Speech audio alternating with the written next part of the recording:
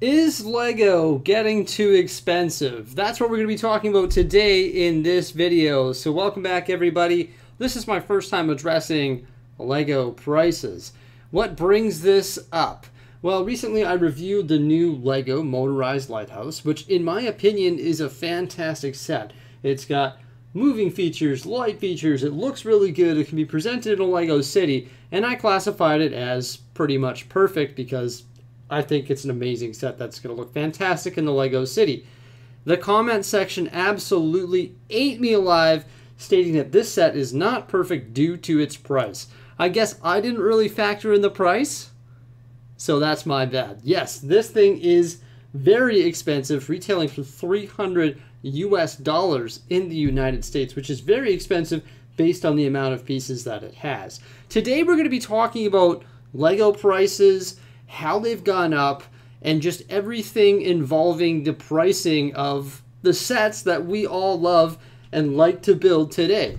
Yeah, we got lots to talk about, and let's start by breaking down the price of the Lego Lighthouse. So just for the sake of this video, we're going to keep our base currency in US dollars. So the Lighthouse retails for $300 US, which is pretty high considering it only has 2,065 pieces. However, with that said, it does include some electronics. So it has one of these motors, which is worth roughly about $20. It also has a battery box, which is right down here, and that's worth $35. In addition to that, it does have this really cool light kit, and that one there is worth approximately, it looks about $15 roughly. So those electrical components add up to about $70 roughly, so that knocks our price down a little bit. It also comes with a really cool dark blue base plate that I'm going to say is valued at about $10. So once you deduct those from the price, it's about $220, which gets us closer to the 10 cents per piece. However, it is still a little bit overpriced. You know, maybe this price could have been $30 to $50 cheaper, maybe $250. That might have been a fairer price. However, with that said, prices are all going up, and we're going to talk about that in this video as well, because they've actually changed a bunch of the prices on the Lego website, and that's for new products coming out and for existing products as well.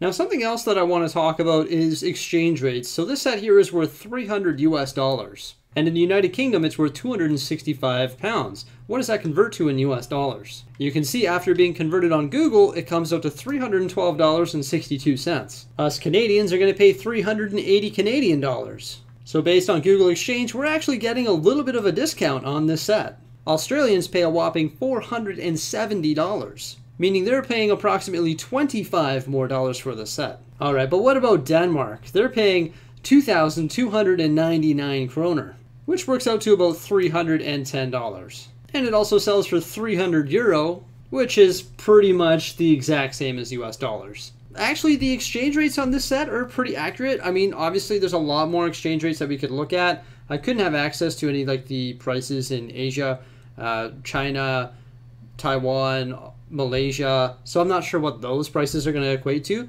but based on the ones we checked, they're all roughly about the same. However, the Australians are paying a little bit more for this set based on the exchange rates. So ultimately, in the end, the Lighthouse is still a little bit more expensive than it should be. They probably could take $25 to $50 off that price tag, but I still think it's really cool, something that we've never really got before with the lights, the motor. Also, we have to remember that there is the Furnow lens that they custom built and went through a bunch of prototypes to create in here. They do use the rock panels along the bottom. Those probably could have been like slopes and stuff like that, but I really don't mind the use of the rock panels in this set. I think it looks pretty good. I think I'm going to stick to what I said here. Besides the price, I still think that this set here is pretty much perfect. So how about Lego, hey? They're making a lot of money right now. This graph right here represents their revenue in billions of euros. So you can see back in 2003, they only made 0.9 billion euros. Last year in 2021, they made $7.44 billion. And you can see the growth was absolutely substantial. And most of that was driven by, of course, the pandemic. Boy, oh boy, they are absolutely killing it right now, making a bunch of money, aren't they? But with that said, there is a thing called inflation as well. I have this handy dandy inflation calculator right here. Look at that. I've set it from 2020 to 2021, and it's gone up 14.5%. So we got to remember that inflation is a thing here. When we see price increases, inflation definitely plays a role with that.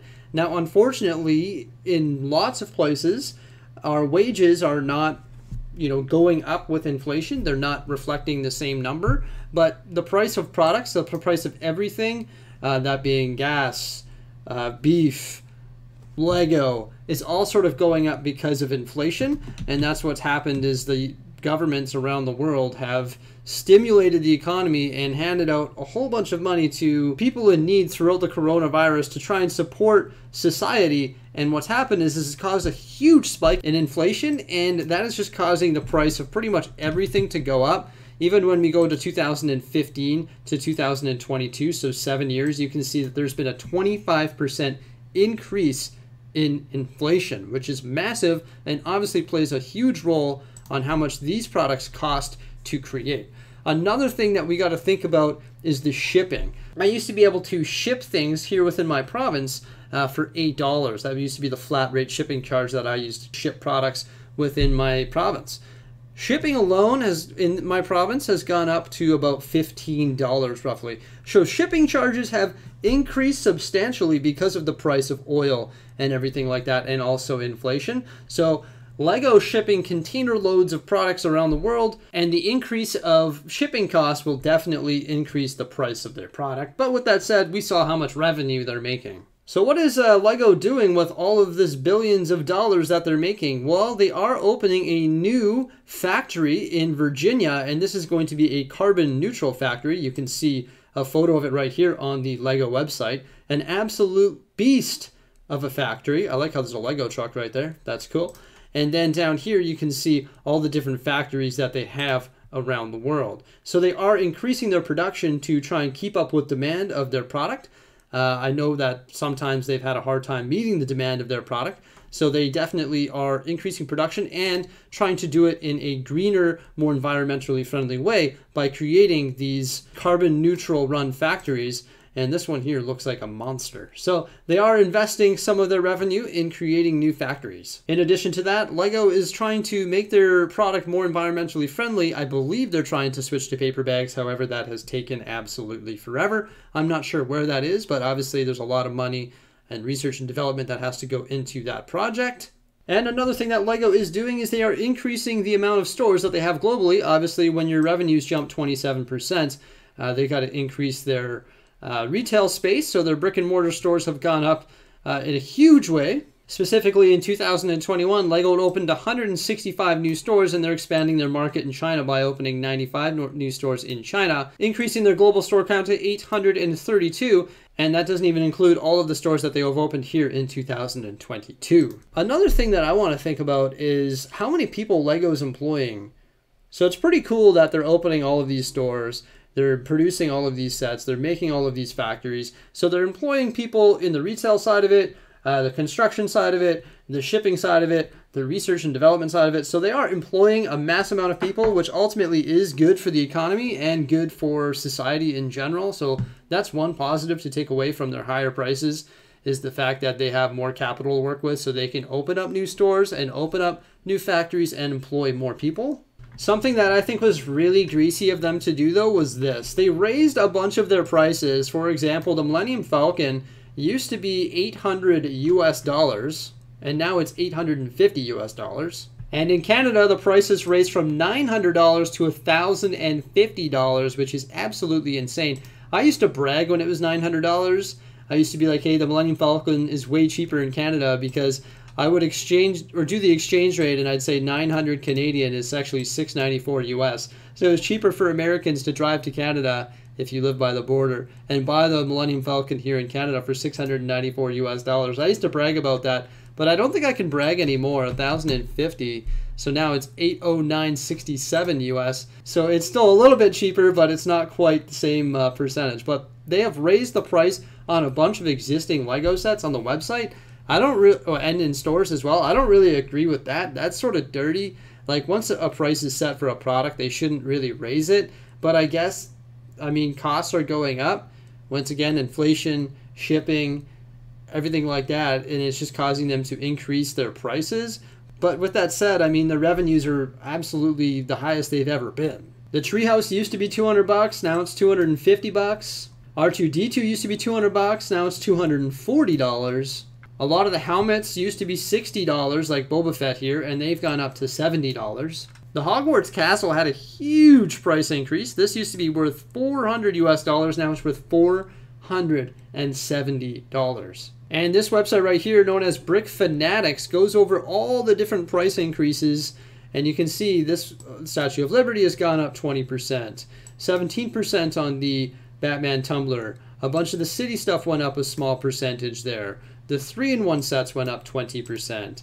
This website here goes over pretty much everything. And there is just a lot of price hikes that the LEGO Group has done on their existing sets, which, like, I'm not a huge fan of. I think that's just, like, not very ethical, if you ask me, to increase the prices of sets that have already been issued and the price has already been set. I think that it should have only been raised on sets that are coming out now to reflect the new prices moving forward, and they should not have changed the existing prices. But you can see a lot of these things have gone up 25%, like that's the treehouse. The typewriter went up. So a lot of these things have just skyrocketed in price, which is just absolutely insane. This list here was once again provided by brickfanatics.com. Thank you so much for providing a detailed list of the price increases. One price that isn't too bad still is Ninjago City Gardens. That one went up 16% and is definitely still a good value. So I mean, ultimately in the end, I do think that LEGO is very expensive, and I've always known that. You know, it's never been a cheap hobby. Nothing has changed there. It's always been very expensive. Unfortunately for us, inflation has gone up huge in the last few years, causing the prices of our beloved LEGO sets to go up, gas to go up, you know, meat to go up, everything to go up, essentially. Everything's more expensive now, which isn't good. Do I still think that this is overpriced? I do. I think that the price of it could probably be maybe $30 to $50 cheaper, even though you get the electronics and the really cool base plate and stuff like that. But the problem is not the problem, but LEGO sort of has a product that is so unique. They're one of the #1 toy companies in the world, and they sell one product, which is just so cool. And I think they just sort of, you know, they got us. Like, they got their grip on us, but they got to be a little bit careful, because I've seen a lot of people comment on my videos saying that they're no longer going to collect LEGO just because it's getting too expensive, especially when you factor in how many sets are coming out now. Like, there are so many different cool sets that have come out this year, like in 2020, 2021, and 2022. Like, they are just pumping out a lot of sets now. So when you look at that and then you look at the prices of them, it's sort of hard to be a collector, but I've always said that you got to sort of pick and choose which ones you do. But I still think the LEGO Group means well. They're an ethical company that produces a toy that betters the world and really does employ a lot of people and bring happiness to a lot of people's lives.